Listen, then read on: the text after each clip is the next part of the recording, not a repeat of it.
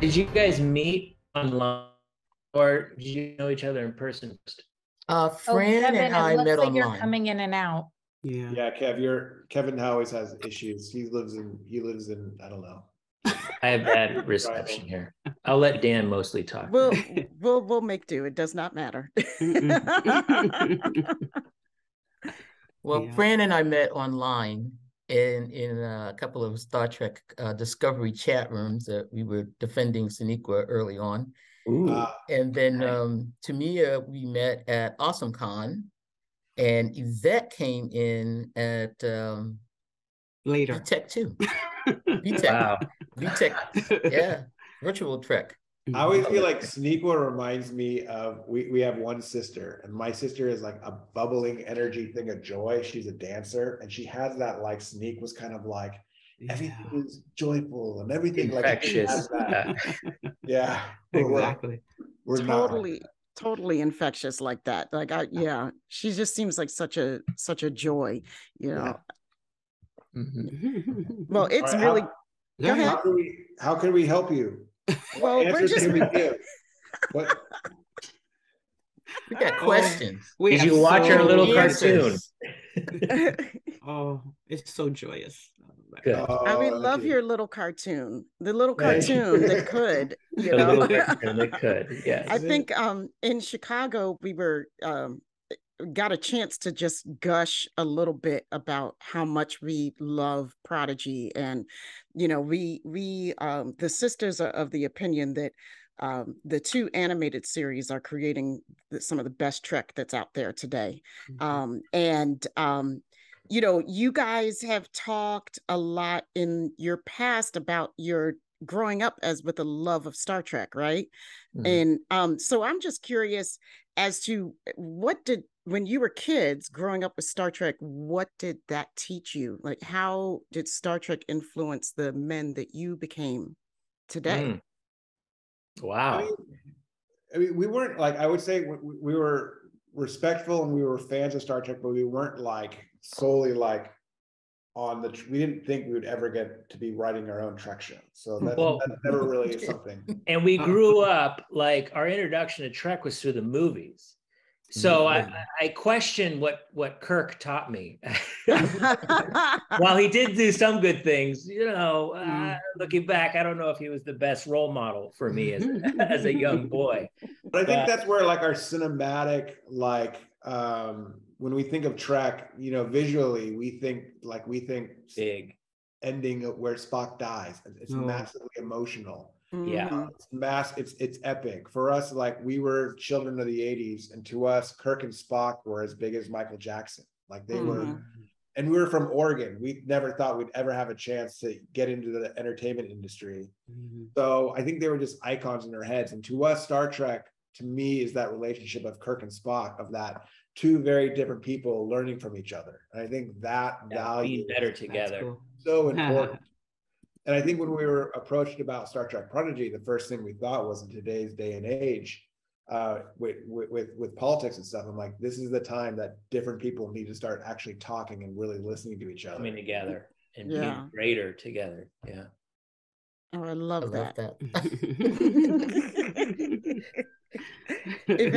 Easier said than done. Right, so true. But I think that's why it's so important that we have a show that's speaking directly to a younger age group.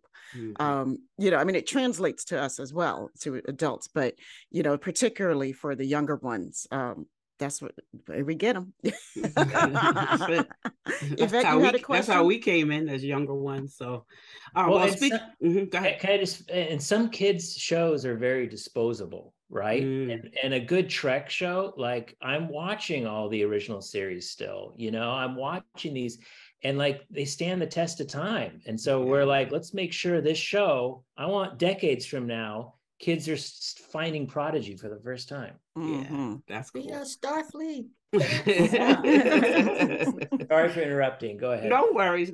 I'm going to go back to Chicago. I know when we met you guys in Chicago, we were just seeing Prodigy, the ending of it. And I was wondering, why was there such a large break in the middle? I actually thought the season was over. I thought this was season 2 for a while. Was the show designed? Was that 10. after 10? Okay. Yeah, like was after 10. So I was wondering, was the show designed to be played like that, or was that just beyond your control? It was designed to go 10 and then break and then 10. Oh, okay. In the first batch, there was 5 and a break, a lot of because of COVID. And you know, you set out to make a budget and you make a show before COVID hits, and then all of a sudden COVID hits and you're like, you know, either rush it and get it out the door, or we go, hey, if this thing's going to last, hopefully the test of time, we got to do it right. So, you know, that was uncomfortable conversations, but like it what was in the best intention for the show, the best, you know. But as you'll see, like, you know, we designed it as like, in essence, 10 episode, I don't want to call them seasons, but the first 20 episodes are really going to feel like a complete story. You know, and you're just leading up to the final 5 are intense.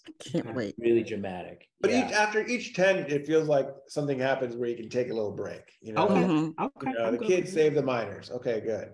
Right. Yeah, I like it. But we'll always tease you though. We'll always tease you about what's going to be in the next 10. So see, I love that. That's good Trek right there. We thought this was one of the best cliffhangers ever. I mean, we thought it, you know, 10 was just like, okay, wait for 20, man. That's the end of this, like that cliffhanger. All right, stop playing with us now. Come on now. I know. I know. We only got like a few screeners. I wouldn't say it's a cliffhanger, but it's like a nugget. It's a nugget that's you to look forward to. That's awesome. Sabrina. All right. Well, I am the OG in the group along with Fran, and I am the sister that has, as they say to me, an aversion to animation. Do you? And she does. It's been a hard pull for me to watch the animated show. But let me say this. You did a bonus show about how much Sabrina loves Prodigy. Right. So, Yay. You got I love it. So I was watching this and I saw different characters in the way that they were being drawn. And so I was saying, you know, Gwen and Doll remind me of Anime and Speed Racer. You know, Zero reminds me of the Jetson. Murph, I thought about, you know, My Little Pony. And, you know, Rock Talk, I was like, okay, that is the thing from, you know, that's Jack Kirby there. Jack Kirby. And I'm like, okay, the Telluride with that little tooth and a little black nose, that is definitely Fred Flintstone, Hanna-Barbera. Just stop it. Oh, yeah. So I want to know, which cartoons did you love growing up? Oh my gosh. That maybe influenced this? We grew up with like G.I. Joe. I remember watching G.I. Joe. Transformers, G.I. Joe was, but here's the hard part. It was linear TV and it was somewhat serialized, but you know, they would play them in order. You watch whatever was on TV Saturday. Right. You watch the block. The whole thing. PBS stuff. You're like, I'm done. Start throwing educational stuff at like 11 a.m. in the morning, and that kid's that's when it was time to get up and do chores. I think, but you know, so with animation, I don't know how much animation influenced us. Like, because we didn't want to go into animation, so it obviously. Yeah, I would say like when you look at our show, you're going to see a lot of Amblin entertainment, like Spielberg stuff, like E.T. and Goonies.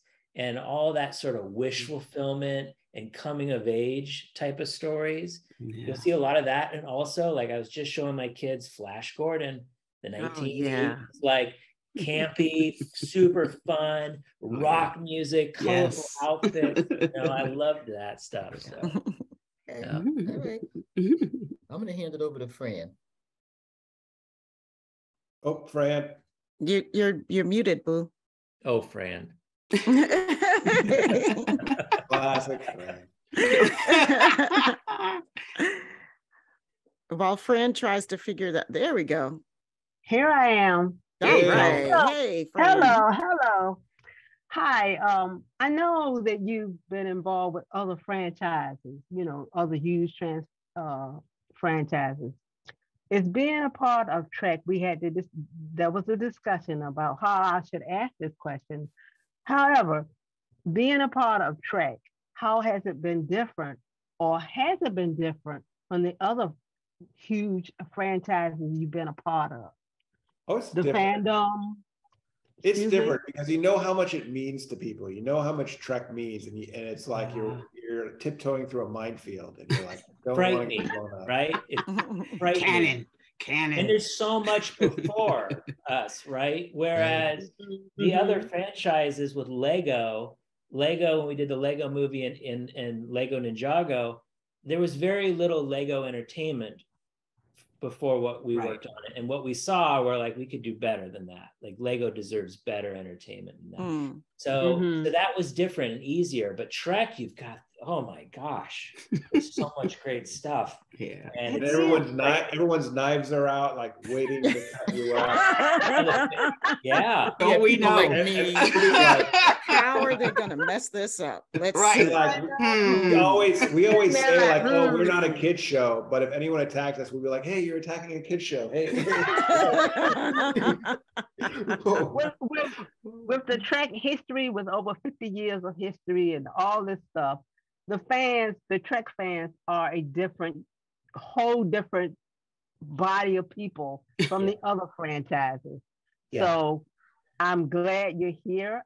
We love your show, and I'm just amazed. I'm amazed at the animation of it because it's so different from Lower Decks, but the animation is so just beautiful. It's just so gorgeous. And thank you for that. It's like, I'm mesmerized by the storylines and the animation. So thank you.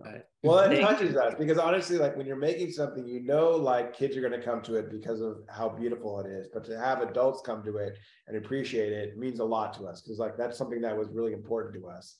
Wanting to make sure that, you know, Kate Mulgrew will tell you herself, like their adults can learn just as much as kids if they allow us to. You know?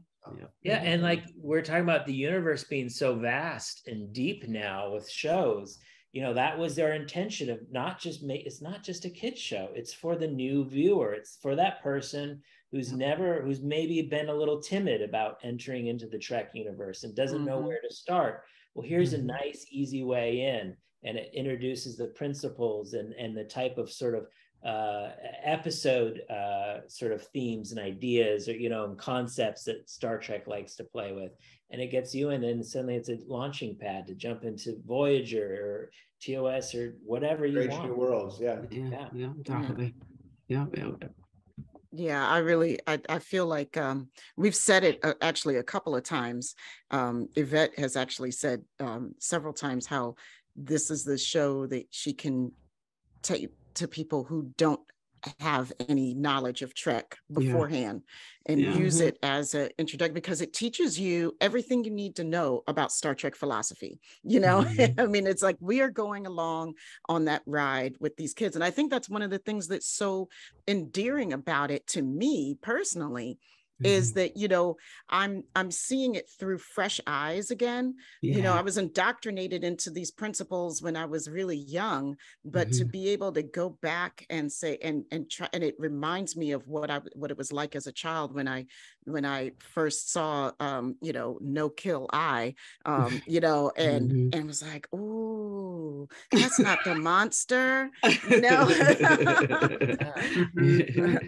Yeah, it was exciting for us. Like when we were talking about the characters, you know, creating a Medusan as a character, we're like, that's just going to blow kids' heads. Like, the concept of what is a non-corporeal entity, how it can drive a person crazy. I'm like, I love these little like nugget bombs that you throw into kids' heads that can really get them to think and get them to spark and get them to think of new ideas and think outside the box. So it's an absolute pleasure to be working. We wanted, when we built the show we wanted it for the adult Trek fans, that this was the show that they never knew that they wanted. You know, we designed it. That's exactly how I feel. I'm so happy and relieved to hear that it's working, because that, you know, we've been on this for like 3.5 years of our lives devoted to this, and we're like, thank God it's working.